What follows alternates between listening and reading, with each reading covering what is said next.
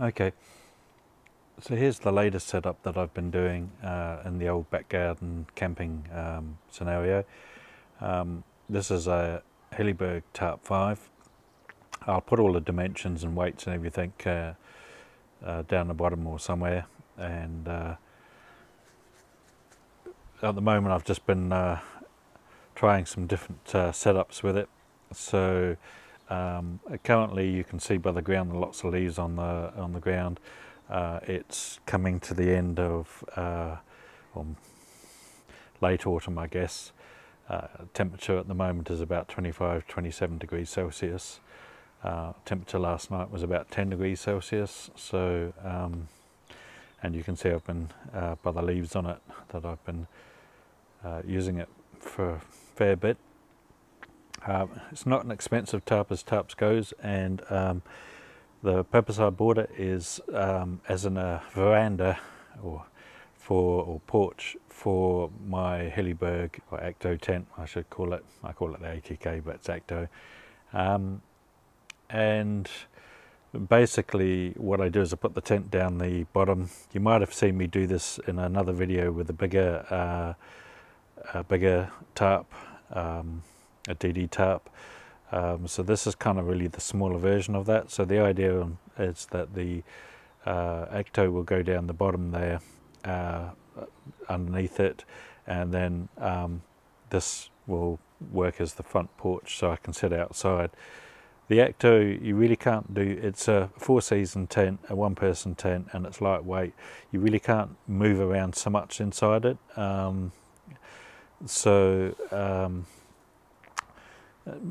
Being that in terms of hiking weight, there's not so much more adding a little tarp, and I'm carrying the poles anyway. I don't carry the hammer, that's just from another tent. And you can see that I've just been sleeping. So there's my woolly blanket, and I've got a jungle blanket, and there, I'll just go in, and then I've got inside it, I've got a, you might not be able to see, I've got a Sea to Summit sleeping bag or sleeping bag liner. That's the heavy duty one. It's got a zip down the side, and then you can see down the back there is Henry the cat, who's decided this is the best place for him to sleep. So just stepping back a bit, you can see, well, you may be able to see down on the corners, so pegging points and the guy lines. So I'm going to put it up later on. I'll just put it up and show you what it's like in its intended usage. But this is in its what we call vane setup. Here comes the other moggy. It's Matilda. So basically the hiking stick goes upside down, and there's on all of the tie down places there's these metal loops, and so you can peg them out, and you can see one there, and then back corner and the same. So I've got the back hiking stick down short. It gives it, you know, at the foot end, and then just a slight extension on the hiking stick on the front end, and then the guy rope down to a peg. And it's the same on the other side. So you can see the guy ropes there I've not used, because down at this level, not needed. And one of the other things, I've got another little short tarp just on the ground that's folded in half. It's just to keep the ground difference, but I can spread that out. So what you can't do with this, well, I haven't figured out how to do it yet, is make a small enclosed tent out of it, like you can with a DD tarp, should it be raining. But as I said, with the Acto on the back, I found that having the Acto without the inner in it makes a really good shelter. So and then I can put the ground sheet in the Acto, and then I can also put the bathtub inner inside. You can get a mesh fly for this as well. So it just raises up, and that's got a little bathtub in it, I think. But at the moment that's not really what I need. For keeping the bugs out, I have a mesh net that just goes over my head. You know, it's quite comfortable. It's ultralight, it's a couple of grams, 30 grams or something like that. So it does the job. It's tail end of mosquito season at the moment, or sandfly season. The ground's dried out, so not so many out during the night.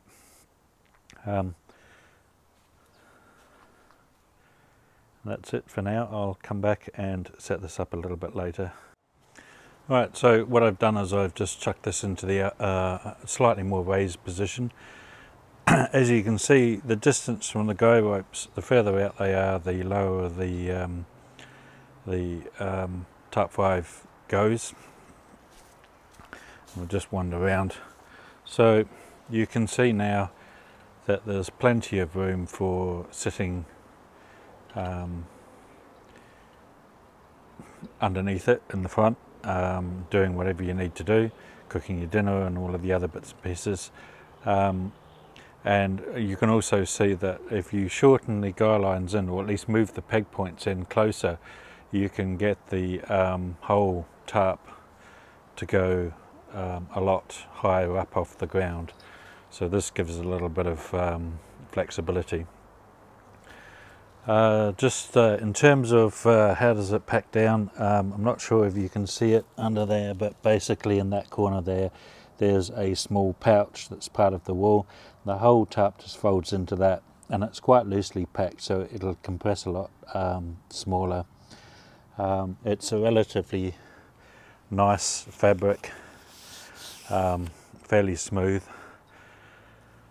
It's the same material that the Acto tent is made of. I think it's Curlon 1000 or something like that. Or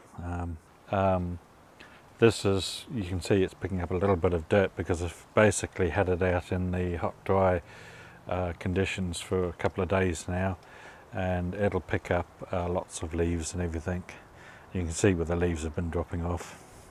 So on the back, the back is not as wide as the front, so it's more squared off, and I have the tent pole down lower, so you can actually just raise the tent pole up high as well, and give yourself some more space. When I have it attached to my Acto tent, I have this tent pole I think set to 125 centimeters, which is probably about another third or half again as high as it is now.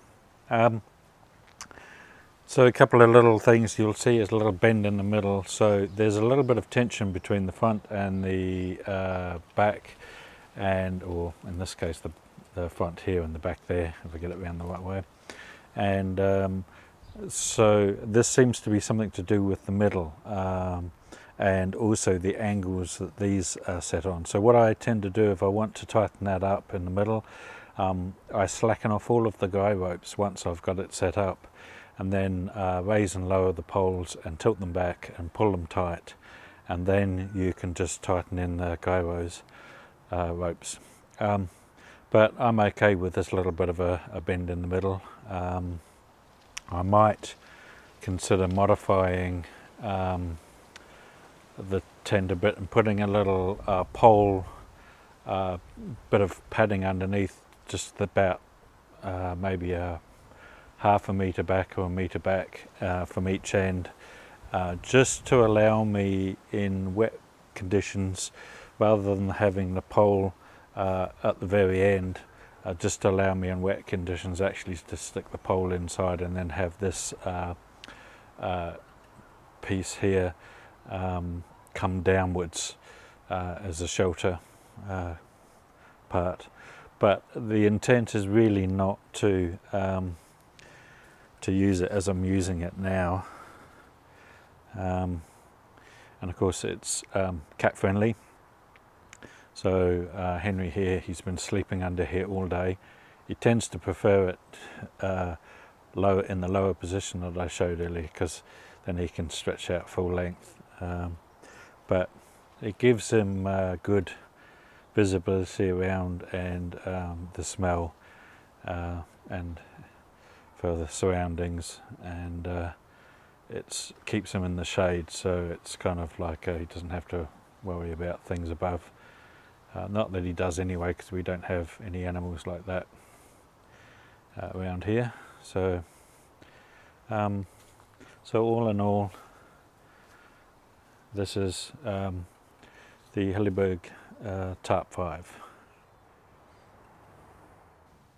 So just a quick update here.